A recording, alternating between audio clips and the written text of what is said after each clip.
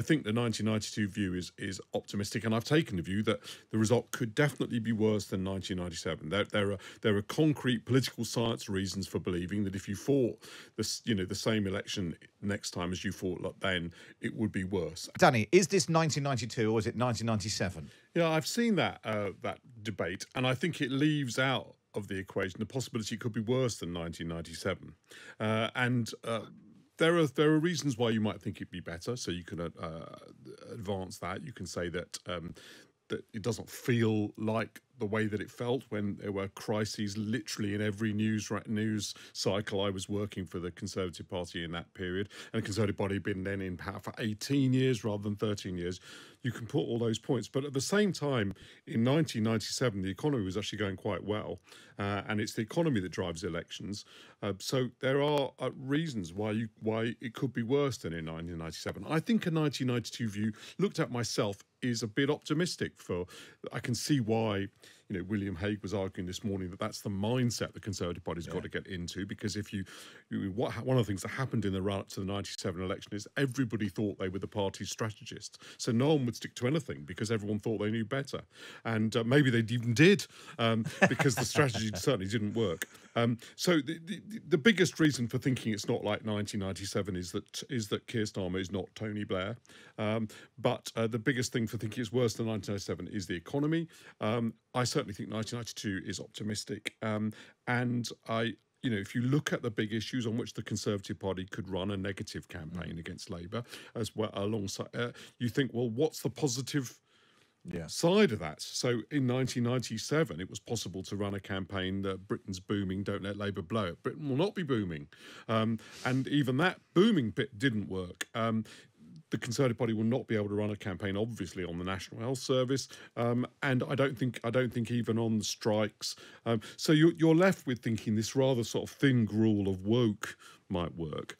And again, I don't think it will. So the only thing that the Conservative Party can rely on is something that I think isn't that reliable, which is that Rishi Sunak's, with the public still making up his mind about him, that falls the right way for the Conservative Party, and people think, well, actually, we could keep him, and I think that's possible. Again, I think it's optimistic given all the other things that are going against the Conservative Party. So this William Hague, he was on Times Radio making this point, but he also made this point at the Chequers away day last week, where he was also the after dinner turn, David, and it in fact does feel to me a bit like you have to say something. Because you wouldn't be earning your money as an after-dinner speaker if you turned up and said, no, you are absolutely stuffed. So you need something. And 1992, when John Major won an unexpected victory, is something. But, we could be, 1923 if we want to. How far back do you need to go looking for examples of people turning it around? And we haven't been in the situation, I don't think, of having had so many prime ministers and a big economic crisis and the public services, the things, there's no reason that history does need to repeat itself. Not since the state bed was first used has there been a situation like this. I mean, I felt very much the same as you did, Matt, which is it would have been incredibly impolite for William Hague to go along to Chequers and tell them that they were screwed. And there's very little actually that they can do. But his argument about how if we kind of just have the will to win, that will be get us part of the way. It reminds me of when I was a young liberal communist, and we used to go along to these rallies, and by and large, you just go out canvassing for the Communist Party, and you get about 1% of the vote, if that. But everything you still do it. And the party leaders would say, look, if we just put enough effort in, we just sell enough Morning Stars. So when I was a student, I used to sell the Morning Star on the steps of the Student Union. And the guy from the International Marxist Group, he was selling his paper. And the woman from the International Socialist, she was selling her paper. And in the end, we ended up all selling our papers to each other so that we could get off the steps of the Student Union and go and have breakfast. And this way of looking at it is known as voluntarism, which is if you just put enough effort in, you just will it enough, then in that case, people will see the light. No, the problem is people didn't want what we were selling, and they don't want what the Conservative Party is selling. That much is so blindingly obvious, and they're not going to want it, I wouldn't have thought, in 2 years' time. I mean, when we said, Danny was saying maybe there aren't quite such disastrous headlines, I think one should just look at the front page of today's paper. They're all disastrous. Every single headline. It's true. I would only... So you've got pressure mounts on randomly rude and abrasive Rob, parents in limbo over classroom walkouts. Roses are red, violets are blue, Valentine's bot is here for you. Maybe they could take some comfort from Moonpig. There are some aspects of it, as I said, that are worse than 1997 because of those economic headlines. They're having worked on the 1997 campaign, there's no doubt that there's a little bit more variety in the political coverage. That's the best that I can say. And I wasn't by any means putting an optimistic view of it. That's the best I can say. So I think the 1992 view is optimistic, and I've taken the view that the result could definitely be worse than 1997. There are concrete political science reasons for believing that if you fought the same election next time as you fought then, it would be worse. And I think one of the things that happened in a couple of years, which we haven't, we are now only just reaching before the 1997 election, was that a lot of political people worked out that Labour was going to win the general election, and you got a defection of all sorts of opinion formers who begun to align themselves with what they thought was going to happen, because no one wants to be the idiot who ends up saying things are all rosy with the Conservatives just before they get 45 seats. Well, so that then it accelerates it. So I think that we haven't had that yet, and that also could still come, so that could make the situation worse. Yeah. So I don't rule out an election result worse than 1997, but I would say that it's not as locked in as I felt it was in 1995. That I would be astonished if the Conservative Party got another majority, and if it doesn't get a majority, there will be a change of government. It's not out of the question that Labour doesn't get a majority. That's the way I'd put it. And actually, I wonder whether, David, the key question then, whether or not Labour gets a majority is more down to Labour. I thought it was a great line in William Hague's piece. It said, Keir Starmer's team are currently interesting because they are judged to be close to power, rather than being close to power because they are judged to be interesting. And there's a big question about, can Keir Starmer turn it up to 11 in the next 18 months? Actually excite the public, reach into places where he's unlikely to, get a little bit of that Blair stardust, which ultimately will make probably the difference between being the biggest party and having a majority. David? Yeah, I mean, all this feels to me like trying desperately to find a way to keep the next election competitive, I have to say, but partially by kind of reworking history. I mean, it's worth recalling that at the point when John Major was in the same period in his leadership as Rishi Sunak, the Conservatives were either even level pegging or were ahead in the polls. And right now they're double digit. In fact, they're up to 20 points down in the polls. There just simply doesn't seem to be a point of comparison. And if you also look at the demographics of voting, I mean, if you just look at, I'm not talking about young people, I'm talking about under 50s here, and the way in which they vote differentially from people over 65 and so on. It just looks catastrophic to me for the Conservatives. Yeah, and actually we talked about that the other day, that they've people keep saying, they've lost millennials, they're down 10 points, but they're down 20 points with the over 60s. I don't disagree. Look, this is the result of, at least a year to 18 months, and people can argue then on the basis of politics whether it lasted longer than that, of what any objective person has got to conclude was calamitous leadership. Yeah. You cannot get rid of one leader of the country because of the party scandal and various other scandals, and a repeated failure to tell the truth, and replace them with another one that fell within 44 days, and then expect the electorate to carry on trusting you. People vote Conservative. I always believe that one of the reasons people vote Conservative is because they think the Conservative Party will produce quiet, competent government. And if it fails to offer that, it doesn't offer much to people. And I think it, plainly did fail to offer that, and it's extremely difficult to pull that back. Yeah. I think it's what he's doing broadly is the right strategy, but I don't, but I think its chances of working are small. Yeah. Well, so let's turn our attention to, actually, it's on front of most of the papers today. The Princess of Wales has launched a campaign to highlight the importance of early childhood. And she's got various celebrities signed up, and a video which is going to be shown in cinemas of a sort of claymation baby. And we're all supposed to be thinking about early childhood. Fern Cotton, I think, and Professor Green, who I don't need to tell you who Professor Green is now. You actually don't. Oh, there we are. Very good. Yeah, he's a character from Cluedo. On the one hand, this is a nice thing. Who can possibly disagree with early years? But what happens if the next government says we're going to cut early years funding so we can cut taxes? Is she going to man the barricades? I suppose the Royals have got to do something. But is this what she should be doing? Discuss. I don't know. I'm just posing the question.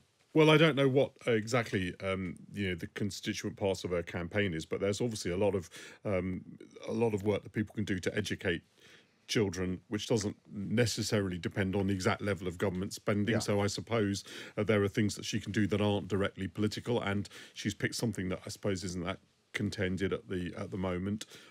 It could slide into politics, and she'd have to be careful if it did, I guess. But I would suppose that's also true of their campaigns over mental health. Yeah. But my view of it is there are lots of things. I wrote last week about loneliness, for example, and human connection and relationships. There are lots of things that human beings can do to improve their lives that are not dependent upon government spending, but people may not realise they should be doing them. And the royal family can concentrate in those areas. So I don't suppose that just because you say something's a good thing, that necessarily means you're saying that the government needs to spend X or Y amount of money on it. Yeah. So you can avoid that. But I suppose if at the next election, one party, if Keir Starmer's whole election campaign is predicated on early years reforms, it does then start becoming more political, doesn't it? Well, I answer that as I answer a lot of things, but is it a proposal to that? I don't think so. So therefore, it's not a problem. And when it becomes a problem, we'll come back on your show and talk about it. That would be my approach. David, is it a problem?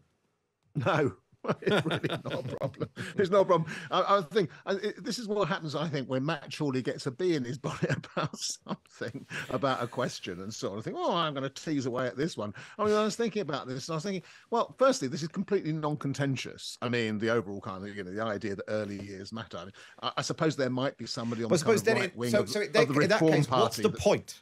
Is it just to give us something to do? Because that's the point. Because if it's not contentious, then there's no point in doing it, is there? Well, no. Some things are worth doing even if they're not contentious. I think we're getting carried away by the nature of our jobs here a bit, Matt. Quite a lot of people do useful work in non-contentious areas. It is pretty consensual. And the question about what to do about it and so on, kind of pushing for things to be done about it, that could conceivably be a bit more contentious, but not really. Both parties or all parties would then say, well, the question is how you then go about something, and at which doing this in policy terms, at which point, of course, somebody like Kate steps out of the discussion altogether because she won't take part in that bit of the discussion. So she will encourage those charities that are doing work in these areas, say warm words about the general proposition, etc., and pretty much leave it at that, I would guess. But maybe I'm wrong. Maybe she will actually turn around before the next election and say, after looking at the main manifestos, I do think now that the SNP approach towards early childhood is probably the best one, and I only wish we had it across the whole of the United Kingdom. But I think that's not going to happen. Well, I'm glad that we've sorted that out. I no longer have a bee in my bonnet, really. Are you both braggers? That's my last. Apparently, we need to cut our self-deprecation in half and brag like an American to get ahead at work. Are you a bragger, David? I'm not a bragger, I don't think. I also hate them. I absolutely hate it. This is my mother's fault. She was deeply English. And almost the first phrase I can remember from what she said to me when I was little was, "Don't show off." Stop showing off, which of course children shouldn't really be told not to do. But anyway, what's the point of being a child and not being able to show off a bit? That's what she did. And that's infected my entire kind of approach. So I can't stand braggarts. I can't stand boasting. I won't do it myself. I probably, actually, believe this or not, I may be overstated in opinions, but I don't think I'm overstating in kind of pushing my own case and my own virtues. I really genuinely loathe it. So anybody bragging around me and boasting around me is likely to do themselves a disservice insofar as I have anything to do with their preferment. They're going to have to hope that I don't. You're almost bragging about your lack of bragging.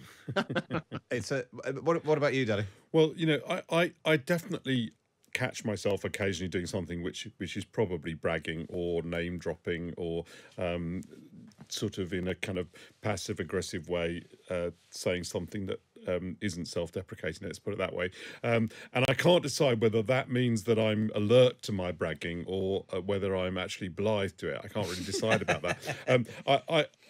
I certainly sort of slightly bridled at the idea that people ought to do more bragging, except for one piece of advice which I think data does suggest is correct, and that is that women probably don't do things like asking for promotions or telling their boss about the things that they've done in order to get pay increases as much as men do. So probably this advice is better for women who don't brag enough, and not to be encouraged for men who, in my experience, do brag quite a lot, and I probably include myself in it as much as my own bragging will embarrass me immediately after I've done it. It doesn't always stop me before. Yeah, I think we're all slightly prone to that. It's an interesting point though about women, David, and that's probably true in journalism and in politics. That there's a certain type of man prone to a certain type of not hugely talented man putting himself forward for all sorts of things in a way that women might not. There is a kind of shamelessness which some men can adopt, which is to force people to take them at their own recognizance. It's a kind of, it's a form of narcissism. If I kind of say this thing about myself strongly enough, then you will kind of believe it must be true because I believe it so strongly. And it does attach itself much more to men. All I would say is that by and large, that's really damaging. And the idea that women should do it as well as men so that they can both be equally damaging in their ridiculous self-claims is slightly puzzling. Although I do slightly problematic. I do entirely take Danny's point that at certain points in careers, I have also seen women who are reluctant to speak up for themselves in a kind of particular way, or at least to enter into the kind of ideas competition with the kind of self-interested vigor that men quite often do it. And so I can see the point he's making. Just finally, you want to talk about planes, David? I just wanted to mark this is the last week in which Boeing has produced a Boeing 747, the jumbo, and I just wanted to say, I remember long after they first came in, the first time I ever got on a jumbo jet, it was one of them, and took off on a jumbo. It was one of the most exciting moments of my entire life. The thing was so big, so crazy. I will never forget it. And insofar as obviously there are quite a few in the sky still, but there won't be any more produced. So I just wanted to kind of show a tear in my eye for the demise of the 747. Danny, any views on the 747? No, I didn't. I wouldn't even be quite sure which one was which. And they always announce, objectively, it must obviously make a difference what kind of jet you're flying in. But I know as long as it goes to my destination, I never.